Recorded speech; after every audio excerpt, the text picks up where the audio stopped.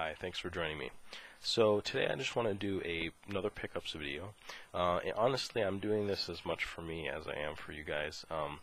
I've been working really hard and I'm pretty burnt out. So I just wanted to take an hour or two tonight, play a couple of these games I've picked up so I can give you guys my impressions, just sort of initial impressions about them and just let you see what I have here. It's just a nice little break for me. So I'm going to go ahead and get started. We have Need for Speed Rivals.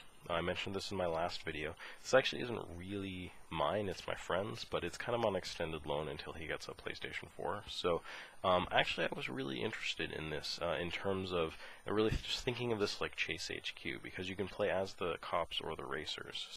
That said, I've had a really hard time getting into this because I found it to just be really hard and challenging, and it's just kind of off-putting a little bit too. I don't know what it is about it, so I'm going to try playing this again, but I have that for the PlayStation 4. Additionally, going a lot more retro, I was on a big Sega Genesis kick, and you might remember I picked up Dragon's Revenge. So to go along with that, I realized that there is Dragon's Fury. And this is basically the Sega Genesis version of Devil's Crush for like the TurboGrafx or PC Engine. So it's pretty neat. I mean, I really like both of these games. I just popped it in and checked it out, and it really took me back. Like I would have had so much fun with these back in the day, and I'm enjoying them now. They're just a video pinball game, but they have just such a great style. Dragon's Revenge is sort of like a little more high fantasy, and this is like, I mean, it's sort of, when it was called Devil's Crush, I mean, it's a lot of kind of like pagan and sort of like demonic sort of imagery and stuff like that. It really, definitely the kind of thing that probably, they programmed just to scare your parents when you were a kid. That's fun. It's like fun visual like style to it, and just a neat little pinball game on the Genesis. I'm actually really having fun with that. Additionally, I got Atomic Runner. I had shown off before. This is a previous purchase, but I picked up the manual for it. So I now have a complete version of this. You guys might remember I got this for like $6. It was super cheap. It's not in the greatest of shape, but now with the manual it's complete, and I actually spent $10 on the manual. I spent more on that than I did on the whole game and the case and the artwork and everything. But $16 for this copy of Atomic Runner. I think that's pretty good for what I got, and it's a really cool game. So glad to have that complete. And honestly, lastly, for my games, in addition to my PS4, I really just got these 3 games and 1 manual.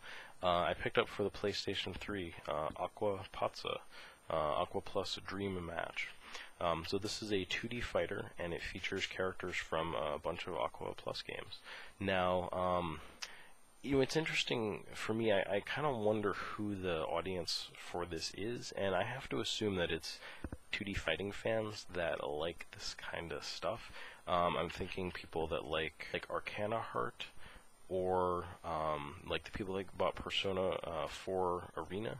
Now, I was one of those people that bought Persona 4 Arena, but I got it mostly because I read that it has sort of a visual novel element to it, and that's the part that I was more interested in, especially in games like BlazBlue. I noticed that it has that same kind of thing, and I sort of just liked the story parts of it a little bit more than the fighting. So I was hoping to get a little bit of a foot into the Persona world via that game. I still haven't played much of it, so I don't know. This one, so far, the story just seems like generic, sort of cross-dimensional kind of story. It was just really just an excuse to have all the characters in one game, so it's not very interesting. As far as the fighter goes, it seems to be kind of a throwback to older fighters. There's an interesting mechanic where you have to like keep fighting. Like the more you fight and the more active you are, the greater your emotion increases, and I haven't quite figured out what that does for you, but I guess they don't want people to play really defensively in this. They want to keep this kind of snappy and active, so there's incentive to play more aggressively in this game, which is interesting. And it has characters from a bunch of different games here. Now, I have to imagine that people picking this up probably won't be familiar with the games that these characters come from probably are going to be more familiar with them from anime that have been made from a lot of these games.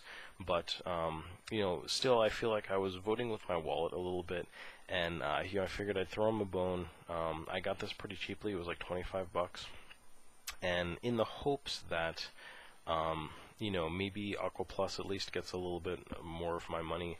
And Atlas sees that, having bothered to try to bring this over, maybe it's really only a vote for more fighting games based on this stuff, but I'm hoping that it means that, who knows, maybe Aqua Plus's next Vita game or something gets, localized by Atlas. I don't know. But just to kind of show off my Aqua Plus collection here a little bit, I guess. I have this one here. This is Tenerezza on the Xbox, actually. So I have my Xbox hooked up where I can capture footage from it now, so maybe I'll, someday, capture a little footage from some Xbox games in my collection and show them off to you guys. But here's an Aqua Plus game here. Of course, Comic Party. If you guys have been watching my Dreamcast pickups, you'll remember this one. Characters from this are featured in Aqua Pazza, as well as White Album, of course. Very, very cool game.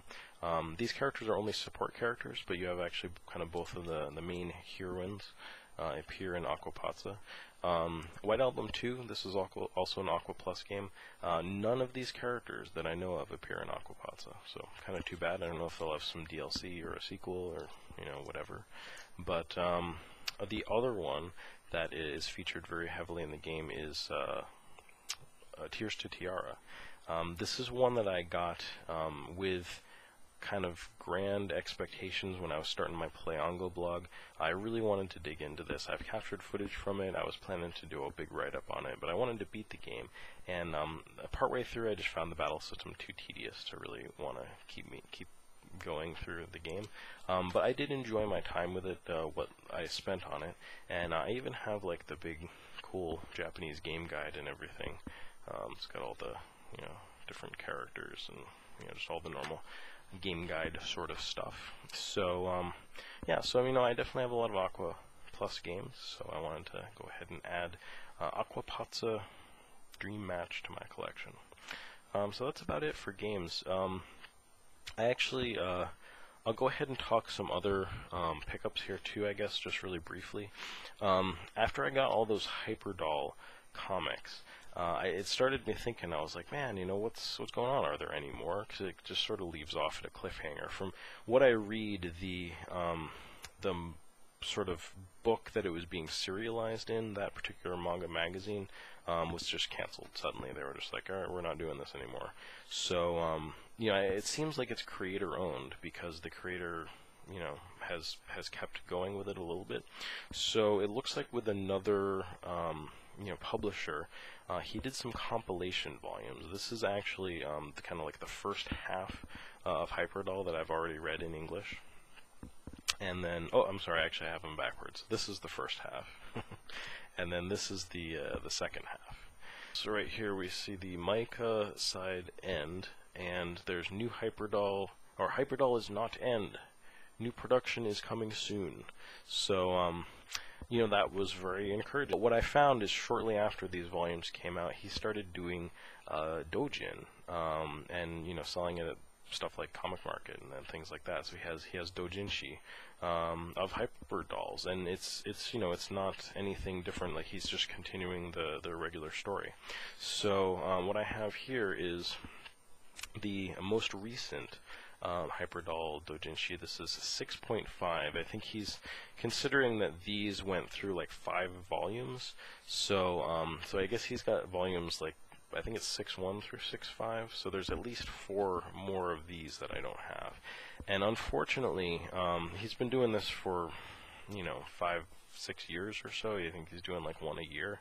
So it's just, it's a little harder for me to get my hands on this stuff. I sort of checked around at the places that I would know to get this kind of thing, and without actually me going to Comic A and picking this stuff up, it's a little challenging. So anyway, I don't know if you guys can hook me up with the the previous Doujinshi volumes that Shinpei Ito has released for Hyperdoll, please get in touch with me. I would be very interested in that. But I'll just be trying to get them on my own. I definitely have some ways, so I'll be keeping an eye out for those. And I guess I just want to talk a little bit about the anime that I've been watching, if you guys are interested. Trying to think, some interesting stuff this season. One that really stands out is Kill la Kill, and I have to admit it's one that I didn't really like at first. I didn't warm up to the first episode of it very much. Well, the first episode was too frenetic and too crazy for me, but I said, I'm going to stick with this. And by the second or third episode, I was really hooked. I thought it was really neat. So basically, it's the kind of plot that anybody out there has already had. I've thought of it. My friend thought of it. We were like, oh yeah, let's do our comic. We're gonna do this exact same plot, basically, where it's like you have a high school where the high school students wear uniforms that have superpowers. It does not take a genius to come up with this premise. But, that aside, they went with it, and I think they did a good job with it. There's something about it that's really engaging. The characters are kind of fun. I just essentially the main character, the girl, she wears this sailor suit that's that's living, basically, and it gives her superpowers. But it's all to kind of find out who murdered her father. It's so cliche, it's really funny. And but the main sort of evil character, the bad guy, the bad girl in this case, she kind of runs this high school where it's got this really hierarchical kind of class structure, and it's kind of this microcosm for, I don't know, just class differences in society and stuff. And it's fun and interesting, and I actually really like that character. I like the sort of the main kind of bad guy character, maybe a little bit more than the good, or at least as much as the good character. So it's interesting. It's very interesting to watch. I'd recommend you guys check it out if you haven't had a chance. And there's also fan service and a whole bunch of fighting, in crazy suits with weird powers. It's cool. I mean, it's one of those kind of things. Additionally, I've been watching Non Non Biori, which is another one of those ones that's just kind of really mellow. It reminds me of, it's a slice of life show, basically. So it reminds me a little bit of Boku no Natsuyasumi, where it's set out in the country. And they poke fun at that too. This girl from Tokyo, for whatever reason, her family ends up working out in the country, and it's way out in the country. So and it's great because I kind of live in that sort of place myself. So I like being surrounded by mountains and rivers and trees, and this show really kind of plays up the beauty of that, and kind of just the I think what's nice about sort of being in a small town, going to a small school, and literally it's really small. There's, I think, 5 students in the whole school, and they span, all different grades. They're all just being taught in the same room, and but it's cute. The characters are fun, and it's just kind of a nice slice of life story. I'm not quite sure what the name means. It sounds a little bit like nonbiri, which is kind of laid back. It's kind of how I think of the show. And it definitely has the one character that sticks out. It's the girl that's in first grade. She has that sort of Konata from Lucky Star aspect to her, where it's everybody else looks kind of the same, and then you have this one character that looks different. She's short, her hair is different colored, and her color scheme is not the same as everybody else's, and she always has one of Konata's expressions too. It's sort of like the triangle mouth. It's really funny. And I guess lastly, I've been watching the new season of Genshiken. That is the Society for the Study of Visual Culture, or something like that. It's basically this story of a anime, manga sort of jack of all trades club at this college in Japan. It's that's just the story of it. I don't think that it actually exists, but it's fun. It really reminds me of my days, sort of running the anime club at my school, and yeah, it's just it's fun. I just watched a couple episodes of the newest season. It is picking up where like people from the first season have graduated and they've moved on. So you have some people that were in like I almost think there was a second season or at least a part 2 to the original one.